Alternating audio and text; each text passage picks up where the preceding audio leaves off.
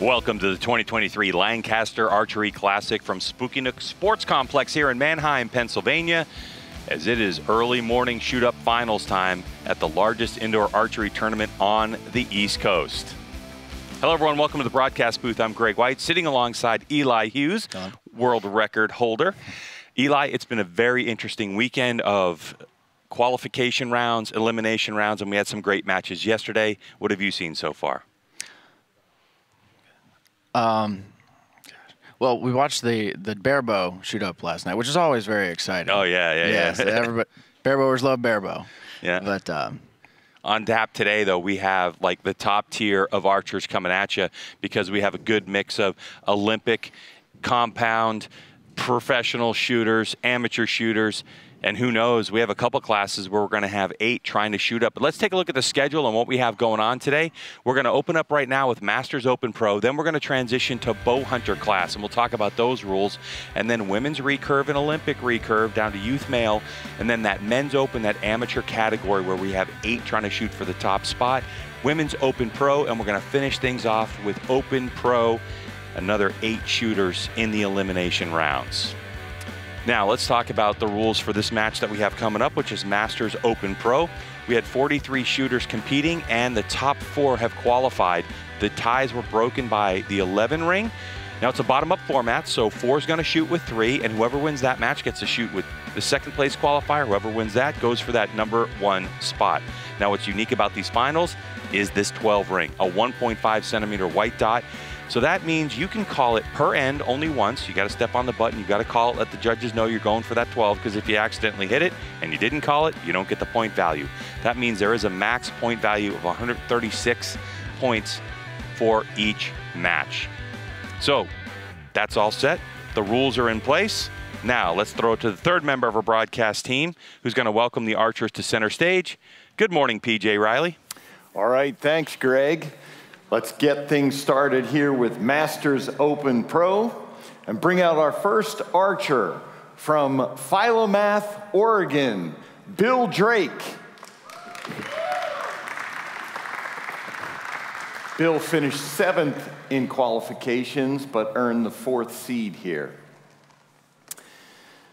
And now our number 3 seed from Sioux Falls, South Dakota, Tim Audus.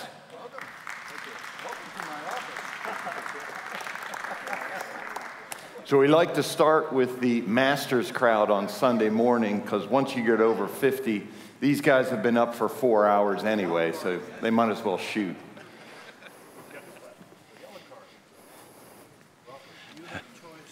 Eli, you wouldn't know anything about that, but there is some truth to that. What PJ just said, this Masters crowd, they definitely like to get up early and get things moving.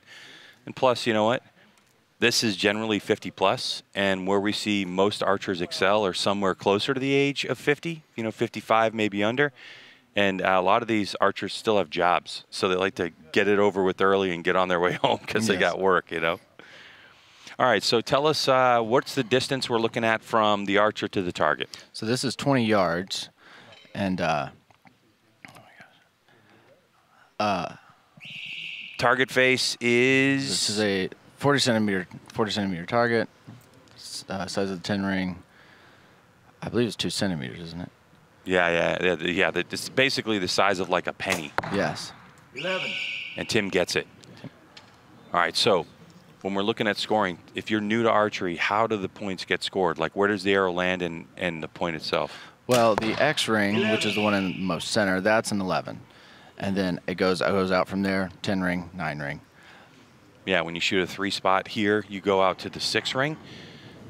Sometimes today you'll see a single spot, and those go all the way out to basically 1 point. It goes out to 1. So, of course, just on the other side is a practice area. Archers have been here for a little while warming up. And one of the things that we've seen is the difference between... It's going to be close. Yeah. All right, so when you say it's going to be close, what are you talking about? Well, most of these guys who are shooting compound, adult men, full draw length, a lot of them are shooting 27 size arrows. Mm-hmm. And what that means is it can be It can be just outside of the 10 ring, the edge of one side of the arrow. Okay, yeah. So the outside edge of the arrow can actually cut the line. Just a little bit. Yeah. And it can still cut the 11 line at the same time. Yeah. And that is always a debate. It's always a debate when we're in qualification rounds, isn't it? Yes. And it's not hard right now because it's a brand new target. But once they get shooting a little bit and there's a couple of holes there, it might be a little bit more difficult to call some of those arrows. And also, when we're in qualification rounds, we don't have a judge every single end. It's the responsibility of the people on the bail, and generally we shoot 4 people per bail because this tournament's so packed. Sure. And so you got to have a good mix of people that are looking at it. Well, yeah, you need to Tim here. Tim, good morning. Have people there to keep them honest. See, this is the arrow you're talking about, too. This one is the one you were saying is going to be close, and that's where the judge had another look at it with a flashlight. Yes. So we wait for the official score. Here's PJ. Last year was your first time. We primarily know you from the 3D game. Have you shot indoor all these years, though? All I've ever really shot is indoors, so no 3Ds. Gotcha. Yeah. Okay. Where do I see it? USATs? Nope. Not Indoor at USATs. Nationals, Vegas. Indoor Nationals. I'm mixing. You can tell it's 8 o'clock in the morning. I'm mixing up. I'm a lot shorter than the other Tim Gillingham. No, I know your name. Well, Tim, let's run through your equipment here. Yep. Tell everybody what you're shooting. Got the Elite Verdict, just got this a few months ago, and it has been a pleasure to shoot. That shootability challenge is real. And yes. So, otherwise, Excel stabilizer, sight, AAE, rest, Knox. And so Tim's going through his awesome equipment there. And, you know, Tim was able to start shooting archery because he wanted to be competitive through college. And he's really kind of funny. Tim's a real pleasure to shoot with. And he won indoor nationals in '99 and 3D nationals some time ago. But he is a very talented shooter from Sioux Falls. And he really enjoys the sport. And it's very interesting, Eli, because you know, you have a mix of talent in the Masters Open Pro category. You have people that were pros that transitioned into it because of age and because performance starts to drop off when you get into your late 40s.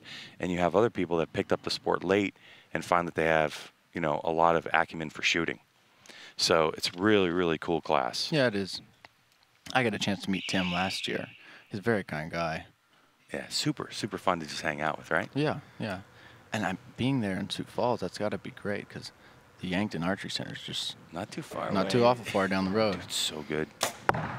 If you're a professional archer, that's the place you want to live. Oh, yeah. Yeah, that NFA center up there is crazy. You can shoot 100 yards indoor. You have 3D targets out there, 3 field courses on property, another field course in town. All the wind you could ever want. Exactly. So, a little high for Bill Drake. That's a good shot.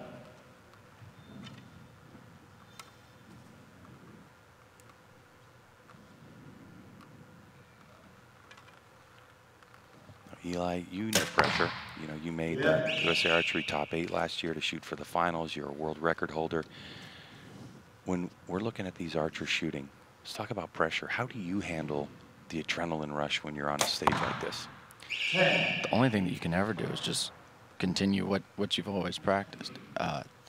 It's easy to get up there and be scared, and that's completely normal. So just the thing is I try to get practice at home with leagues, stuff that's going to put you in a little bit of a pressure situation. And that's all you can do. Just get enough experience up there to be able to do it. And this place has some of the greatest pressure of anywhere. Oh, yeah. With the way the lighting is, PJ up there sticking a microphone in your face, it's tough. This is my first trip here. First trip here, first time at the Classic as well? As well, yeah. What made you decide to come out and shoot? Just to get as much experience as I can with all this, yeah. Gotcha. Do you shoot a lot of indoors? Vegas, NFA Indoor Nationals? Back in our area, I do, yeah. Gotcha. Yeah. Where are you from? I'm forgetting already. Oregon? Oh, Oregon. So this is a haul for you. Yeah, a little bit. Yeah. Well, let's run through your equipment because I like that jersey, Darton. We're going to talk about that in a second. All right. So I'm shooting the Darton Vegas. Excel sight, shrewd scope, conquest bars, B3 release, PS27 arrows. All right, great round. What I wanted to mention about with Darton is you're our first, I believe, Darton competitor this weekend that we're seeing up here. Folks our age, we're familiar with Darton, but it's great to see them back on the tournament scene since Randy Kitts took over.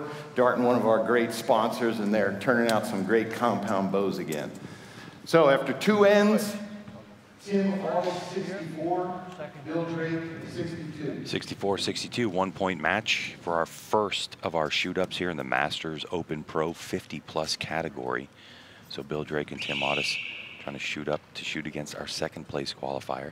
Now there were two qualifying sessions in essence, and basically what you have here at the Lancaster Archery Classic is a 60 arrow round, and the total point value was 660, but then you went into eliminations. And Eli, this is where this tournament's kind of unique, I think, because in your eliminations, how you shot, every point you scored made a difference in your total points accumulated. Yes. So for instance, Rob Morgan, who was our first place qualifier on points after the first day, after eliminations, he actually slid to second behind Tim Gillingham. And that was just because the total points that this class shot available was 924, and Bill Drake shot 900 total points, Tim Audus 902, Rob Morgan 906 to 907. Well, at the upper levels of all of these classes, everybody is so close. And it makes sense that it could switch very easily. Yeah, and that's the cool thing. Not only do you have to make sure you win your matches, but you can't win a match where you have one super low scoring like you can in other series that you and I have both competed in. Like a USA Archery, you could have one where, okay, you shoot maybe a 144 out of a 150, but the person shot a 143. It doesn't matter. Here, it matters. Yes. 11-33. Well, it's nice that everything you do here makes a lot of sense. You know, it's important. Yeah. Once you get to eliminations, it matters. Wow, great shooting by the boys. Excellent shot. Yep. You can continue with your. Okay. Once you get through eliminations, your qualifications does matter because it decides where you get placed here. And that's not the case with all of them. Not the case with all of them. All right, so you can see right now unofficially there's a 2-point spread, 95 for Bill Drake, 97 for Audus, and this is the level that we expect to see. Only 2 points dropped so far for Audus as he's trying to advance to shoot off against second place. Now keep in mind that we still have that 12 ring in play. As you can see on the target, there's that small dot. Now the risk is, of course, that sits right there on that 8-7 line. So if you miss it, you could shoot an 8 or a 7 if you're really close to it. But that's the risk reward for the 12. But right now you can see that these archers are, that it looks like Bill Drake is having a conversation with his coach, Joel Turner from Shot IQ, and they might be going over the 12 strategy.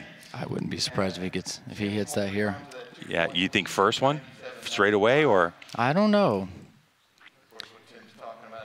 I don't know. I'm almost thinking, Eli, maybe it would be better just to see how these first 2 arrows play out. Maybe if Tim gives you a point back or whatever. Well, it's still very close right now. So yeah. I mean, the thing is, like with the 12, if you call the 12 and you're not feeling it, you can still the regular points matter. You know what I mean? It's not like you eliminated the 11 ring or anything. Final end of the shoot up. 10. Okay, so give there's him a little bit of space. Yeah, opportunity for a point.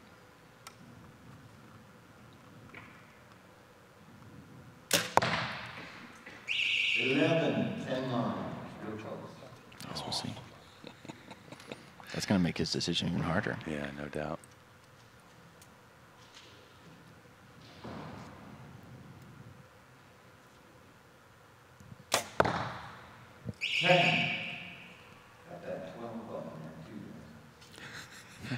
We just heard PJ reminding everybody he's trying to sell 12 buttons. 11. Yep.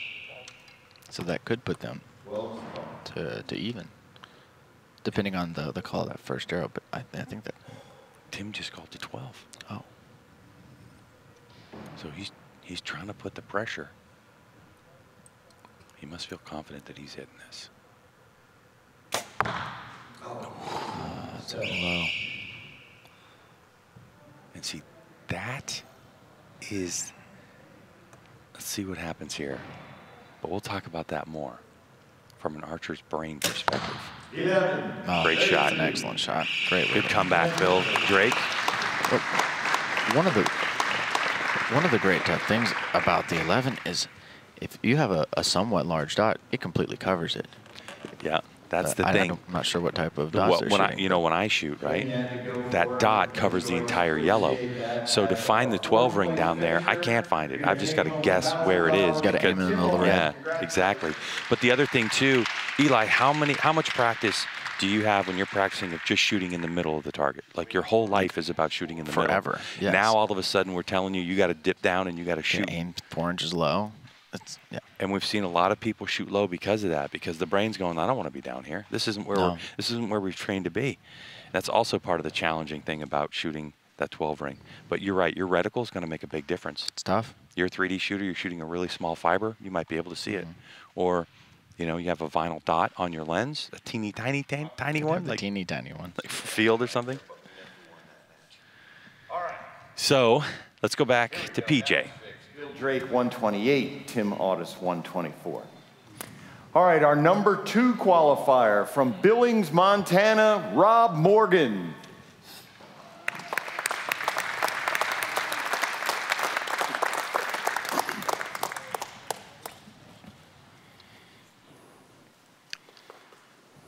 All right, so in walks Rob Morgan, who was one of our top qualifiers. After our first 60 arrow qualification rounds, and then through eliminations, ended up second, just 1 point back. So guaranteed podium for both of these archers right now. But whoever wins this match has got to go up against a behemoth in Tim Gillingham. But when we get to Tim, we'll talk about Tim and his woes in indoor archery. Yes. Because he definitely has them. But let's focus on this match, as we have 12 arrows to go to decide, possibly 13. He looks a little shaky. I'd say one of the toughest arrows, the first one, once you get up there. Yeah, and that's really the big question. When you're shooting something like Vegas, when you especially someone like you in the category you shoot in, you're trying to shoot a 900. I was going to ask you, what's more difficult, the first arrow or the last arrow of 90? Well, by the time I get to the last arrow, I've already dropped one. So, so far. Yeah, you got next week. Yeah, I got next week. Great shot by Rob. Just joining us, we are in our second shoot up here at the 2023 Lancaster Archery Classic in Manheim, Pennsylvania. We have Rob Morgan shooting off against Bill Drake.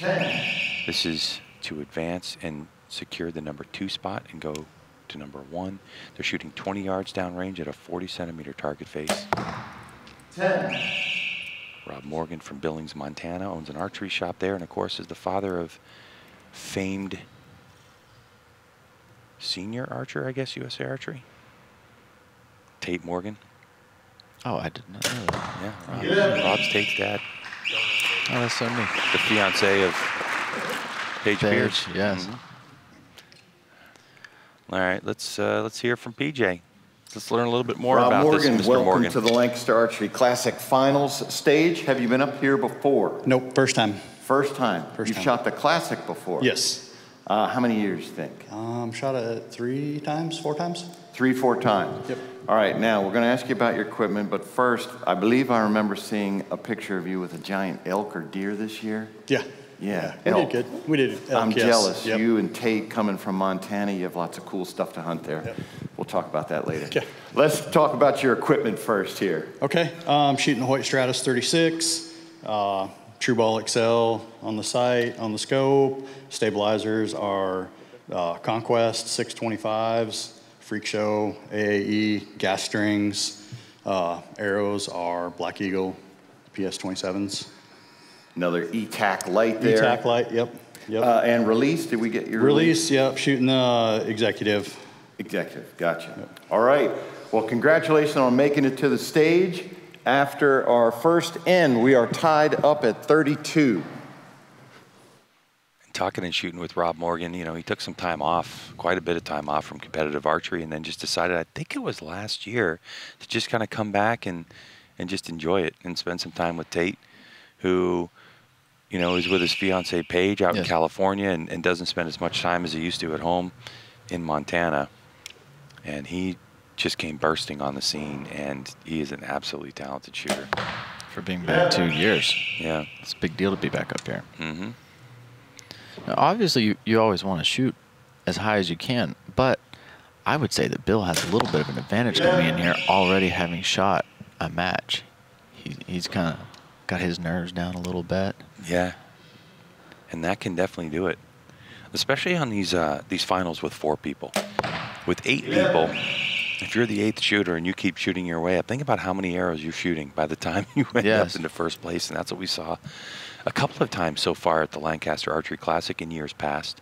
Nick Cappers last year started at the very bottom. That's right. Way to the first. Yep. Tim Hanley, the CEO, he marched up.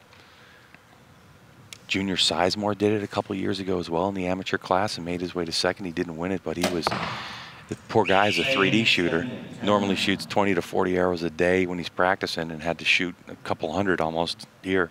The guy was exhausted. It's hard work. Yeah.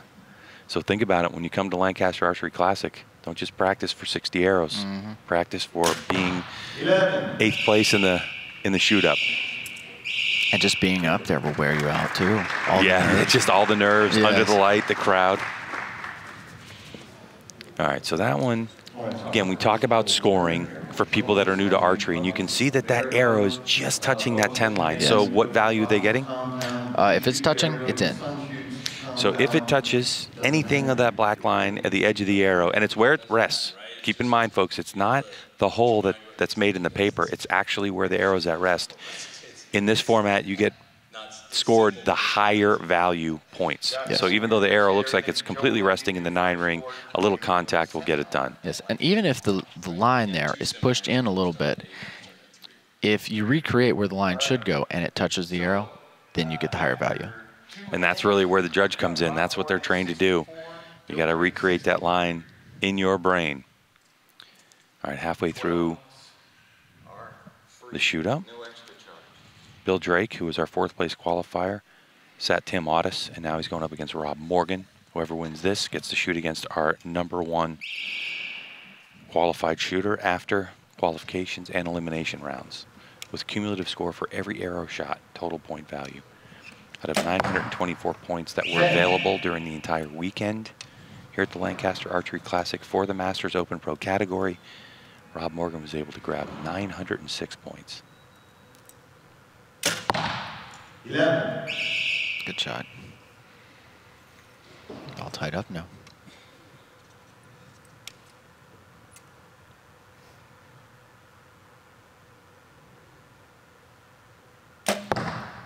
Ooh, he barely caught that 10 line.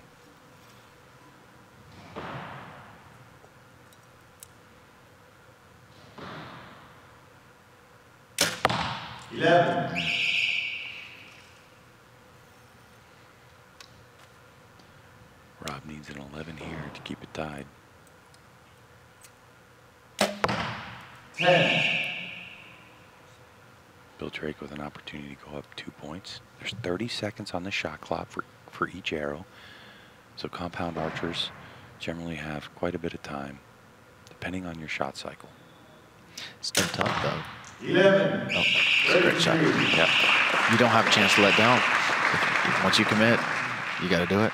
We did see on the recurve side of things, it's a little bit easier for them occasionally, you know, but on the compound side, it's, depending on your shot cycle, it's a struggle. Definitely last night when we were watching barebow, some of the string walkers, they would take the first 11 seconds of that, or 12 seconds of that 30 seconds. But it's like once you get that barebow back, it's like gone. It's good to go. Yeah. I believe Steve Anderson let down 1 year and still shot. And still shot. Yeah.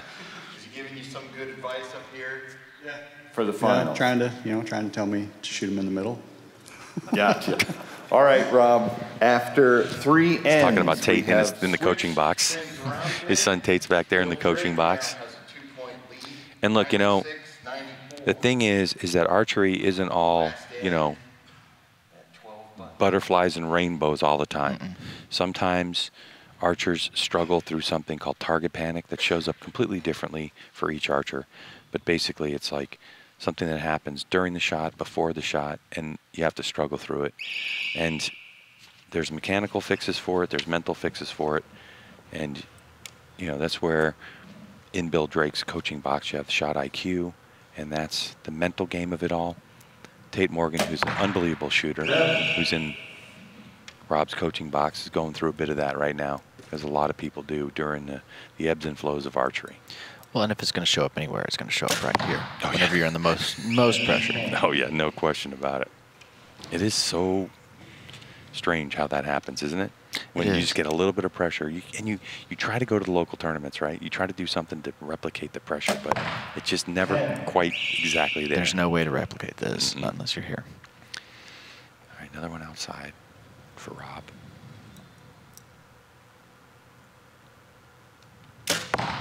Yeah, I think. Well called. Okay, so Rob Morgan's called to 12.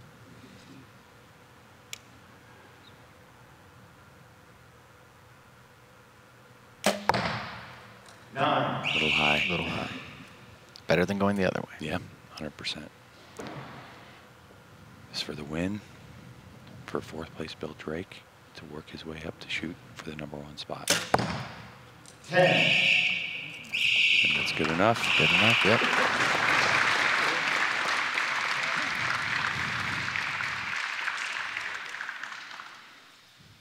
All right, our unofficial score, Bill Drake 127, Rob Morgan 124. Rob's going to be our third place finisher in the Masters Open Pro class with a payout of $1,250. $1,250. Congratulations, Rob. Not bad. Not His bad at first all. time on stage, and he'll obviously put that one in the bank and learn from that. It's a lot better than not having that kind of money. Oh, yeah. Yes. So now arrows will get pulled after they've been scored, and we get the official, and targets get changed, and name placards get changed. And now we're coming down to the final of the Masters Open Pro 50. Here's PJ. Our #1 qualifier. He needs no introduction, but we'll give him one anyway. From Provo, Utah, two-time Classic champion, current defending champion, Tim Gillingham.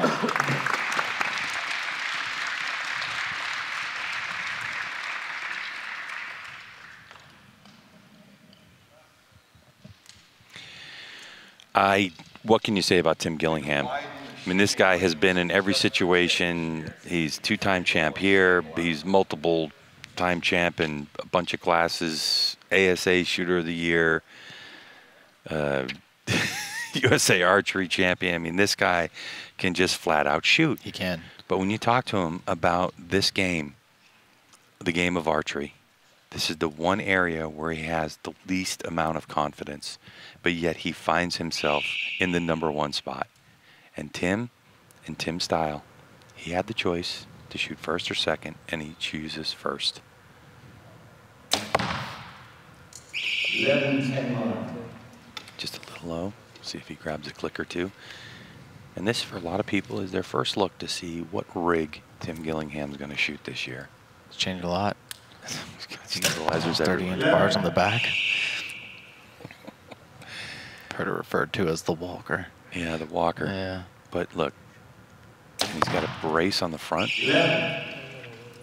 That's a little different. We're talking about a stabilizer setup. The one thing I can tell you about Tim Gillingham is it doesn't matter what it looks like. If it works for him, he's going to use it, and it's legal. Yeah. But Bill Drake 11. in his third match, and he is really in a groove right now. Look at the size of that monster. 10. So let's see if Bill can 33 it out.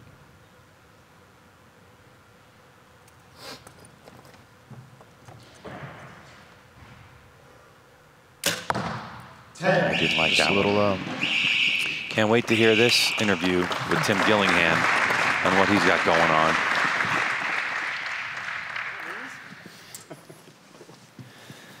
All right, Tim, welcome back to the Lancaster Archery Classic final stage. How's it feel? Oh, not too bad. It's a little early. A little early. Extra early if you're from Utah, correct? Correct. Tim, run through your setup for you. If you could keep it to under 20 minutes, we'd appreciate it. Well, I'm running this new Bowtech Reckoning Gen 2 39, kind of a work of art, really. It is. Black gold sight, shrewd scope with a 7-power feather vision lens. I got quad Bee Stinger Premier Plus bars, shooting a true ball, execute release, triple X arrows, Q2I vanes. All right. Unique as always is Tim Gillingham's setup. Welcome back to the stage there. If you didn't know it, Tim is in the business of selling stabilizers. Sure is. And as tall as he is and as big as he is the poster child. All right, Eli, he's shooting, he mentioned a 7-power lens. Let's talk about lenses. Yeah. Like what does that even mean? Well, obviously it's all preference. But whenever you have a higher power lens, you see a smaller portion of the target, and it looks like it's moving faster because you're just seeing a smaller portion. So I personally prefer something like a 4-power. So I put the dot in the middle and just let it float. But for somebody who wants to see it really well and they can hold very well, a 7-power lens, it works for them. It's crazy. I think the largest we've seen, 8-power maybe? That's kind of the most magnification that I think I've heard of. I've heard of a 12 before, Oh but my I don't God, know I can't anybody even that imagine. shoots that. You want to talk about how shaky that would be? So just imagine, I mean, you know, if you're watching this right now and you think about it, take out your phone, you know, just point it at the TV. Now go ahead and just keep zooming in and we'll look how much you shake. Yes. Right, in the screen. And you go 4-power, I go 4-power, Tim's at 7-power.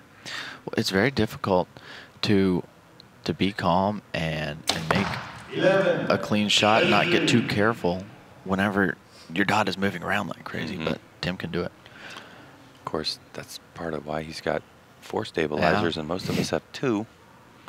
I am curious though to know how much total mass weight his bow is. Mine comes in at about 10 pounds. Okay. Total. Tim's has got to be like 15. Heavyweight battle going on right now. They're going toe to toe. Pair of 33s between them.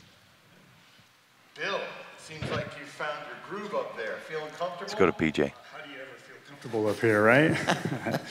How would you describe that to folks who have not been on this stage, what it's like, but yet you're still able to do what you need to do? It is just do your job. Execute your shot, yeah. And hopefully you can hold off the nerves. They were there. It's getting better now, though. All right, well, you seem to be doing it very well. We have a 1-point lead here at the halfway point for Bill Drake at 65, Tim Gillingham 64. And Eli Hughes, that's what you were talking about. It's like when you get those nerves, you just got to remember your shot process. And that shot process starts with timing as well, you know, and people can get out of rhythm and they can rush shots and then they miss shots. So it's important. We saw that in Barebow last night, you know, where the winner there, he just kept taking his time and using the clock to his advantage. All right, here we go. And while you're on the subject of that, I've gotten a chance to speak with Joel, who's in the coaching box right now. And what he's saying in part of his Shot IQ program is that our job is to execute our shot, not to hit in the middle. 11. And that really, if you think about it, is part of why people shoot the hinge, right? It's the surprise. It's like let the subconscious do the job, let it aim in the middle, and then be surprised. That way you're not affecting the shot. Well, Tim wasn't a big fan. We saw a little bit of Gillingham English there. Make no mistake, if these shooters keep shooting these 11s, by the time we get to the last arrow, Tim Gillingham's going to punch that 12. He is a risk taker. If you've ever seen him shoot ASA, he will shoot at the 14 in the rain on the largest target. Like that. It's going to be close. Yep. Guarantee he's going to go for that 12. And with a 7-power lens, he's going to get the biggest 12 view of anybody. Yes.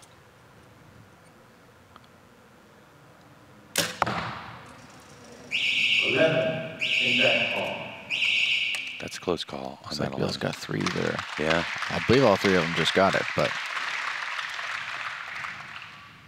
All right, so we'll wait for the official scoring. But Tim Gillingham mentioned his new equipment. That's the Bowtech Gen 2. And the thing about that particular bow, the Reckoning Gen 2, is that Tim Gillingham and Paige Pierce both had a huge influence with the engineers at Bowtech to create this newer version of that bow. And we were talking about it before. Everybody I know who shot the bow is absolutely raving about it right now. And so what's cool about being that pro shooter is that sometimes, right, the factories, the Hoyts, the Bowtechs, the Elites, you know, and on and on and on, they're going to listen to their pro shooters. It's part of the reason why they have them on staff, help them develop the next generation of bow. So when you get that in your hands, everybody can shoot those things. well, and Tim was a great guy, a great resource. He's known for the guy who tinkers and messes around with stuff. As you can see, right? Yes, Yeah. yeah. And he tinkers. He does. I mean, you sometimes look at his equipment and you're like, how did you? He's like Dremel, drill, saw, chop saw. Whatever works. Whatever works, man. That's how I get. There we go. He goes straight after it. Oh, wait. It works. It's not on now. There we go. So 12 is called. he's going for it. All right, hold your breath. Gillingham is doing Gillingham things. I think we've only seen 112 so far this weekend and probably about 15 shot at. I bet we'll see a lot more as the day goes on. Oh, there's the A little flinch. bit of a shake. Another one. It's just high. Yep.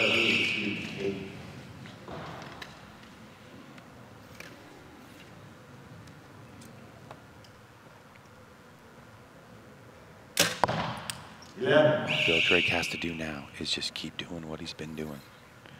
And he's going to be Masters Open Pro, Lancaster Archery He's got Classic. some excellent groups up there. Yeah, he sure does. Yeah. So now with any pressure off, this is where Tim shines, but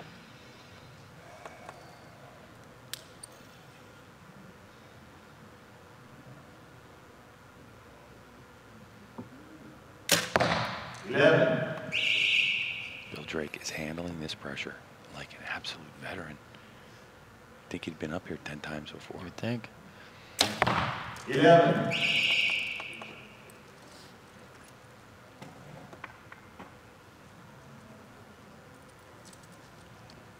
Just had a glance at the clock. Knows how much time is left. Taking his time. 10. That's all he needed. That's it.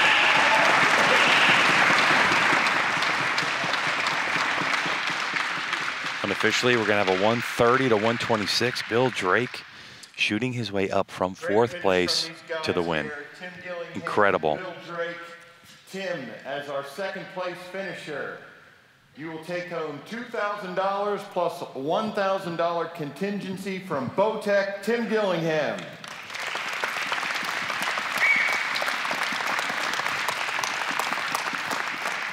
And our 2023 Masters Open Pro champion, Bill Drake, taking home $4,000 plus a contingency of $7,500 from Darton. Your champion, Bill Drake.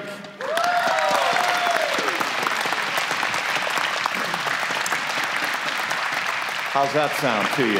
That sounds pretty good. So, Bill, one of the things that we do is put all our champions on that banner, so next year you're going to be up there. You have to look at yourself when you're standing here again. Do we have to? No, where does this win rank for you in your shooting career? It's up there for sure. Yeah, it's. I just come here to shoot the best I could, and results will be what they are. And they've turned out pretty good this year. So, based on your practicing that you've been doing, your work up to this point, had you imagined this? Absolutely not. Practice was terrible. But somehow you made it work. I did. Yeah. All right, Bill. Well, congratulations. You're our 2023 Masters Open Pro champ. Thank you. Well, I think the trip all the way to Lancaster County from Oregon paid off for Bill Drake. And, hey, just another example, Eli. Don't let practice, you know, determine whether you're going to shoot or not. Even if you're not shooting great in practice, still come out and compete. You never know what's going to happen. So there you go. That's Masters Open Pro. And Bill Drake is your champion of the 2023 Lancaster Archery Classic here from the Spooky Nook Sports Complex in Manheim, Pennsylvania. More shoot-up finals right around the corner.